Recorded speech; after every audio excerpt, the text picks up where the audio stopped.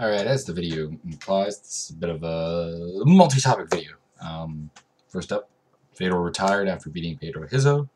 Supposedly, there's some rumors that he's not going to retire. We'll see. Hopefully he does, just because clearly, perhaps Fedor, but mostly I think M1 are not interested in giving us fights we want to see with Fedor.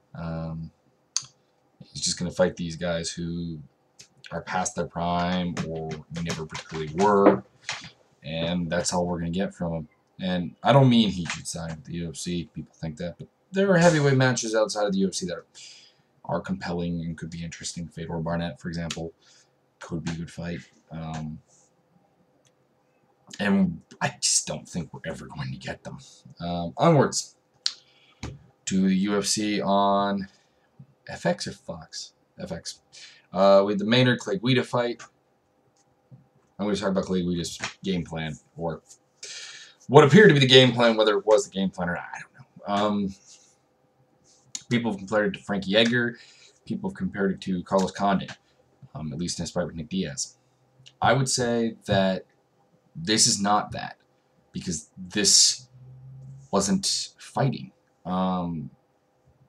People will say that, you know, I'm talking about Edgar, that's not fighting, or Dominic Cruz is not fighting, or Carlos Condit is not fighting. You can be defensive and fight, and you can counter-strike and fight, and you can even back up and still fight, something that people don't seem to particularly get. The problem with Clay Guida's actions is he just backed up.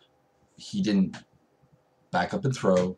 He didn't counter-punch when Maynard came in, because believe me, there were opportunities. Whenever Maynard stuck out the big right hand, he was wide open. This whole area was open to be popped.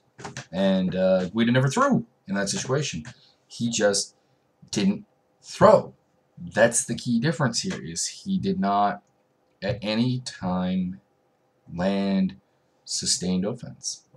Past the first two rounds. Like the first two rounds, you watch them and you have a solid game plan that is working, and he probably won those rounds because he was throwing more, he was landing more, he was, you know, there was some effective striking there. Rounds 3 through 5, there's literally nothing.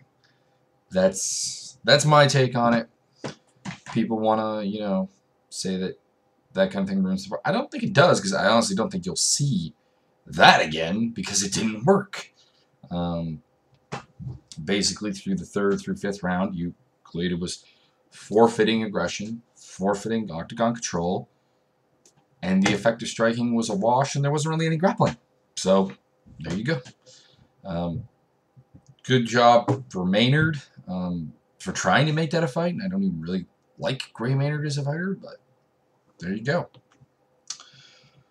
Other than that, the card was pretty nice. Cub Swanson, Ross Pearson, that was a really good fight. Hatsuki lost to Ricardo Lamas. I thought he won, but I'm going to watch the fight again, but it was close enough. I think the first round you probably have to give to Hioki. The third round you definitely have to give to Lamas. The second round is really how you see it, and I have a problem with giving it to Lamas. And what most people said is, you know, he had like 7 different guillotine attempts, whatever. I don't think it was 7, but whatever. Some absurd number of guillotine offensives. Problem was, despite what Kenny Florian kept saying, none of them were close. He didn't have guard for most of them. And I mean, if you really think back, find me a number of guillotines that were finished without guard.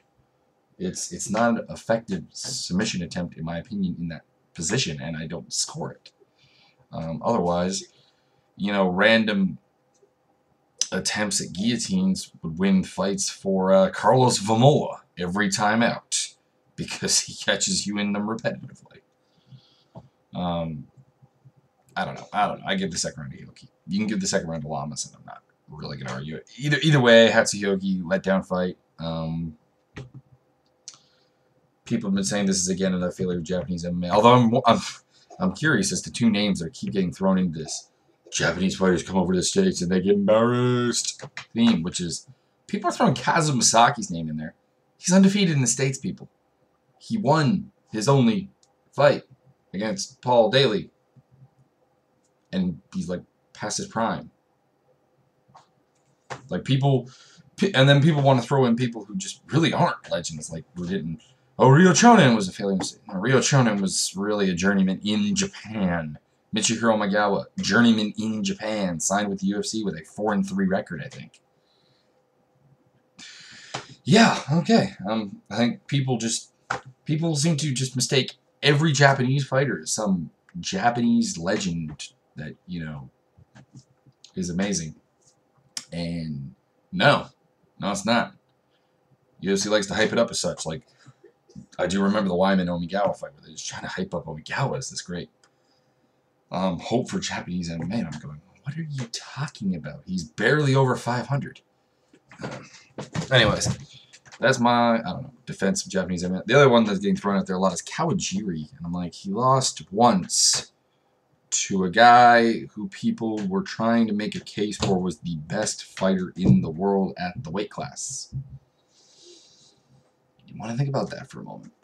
Anyways, onwards to the Vanderlei for Franklin card.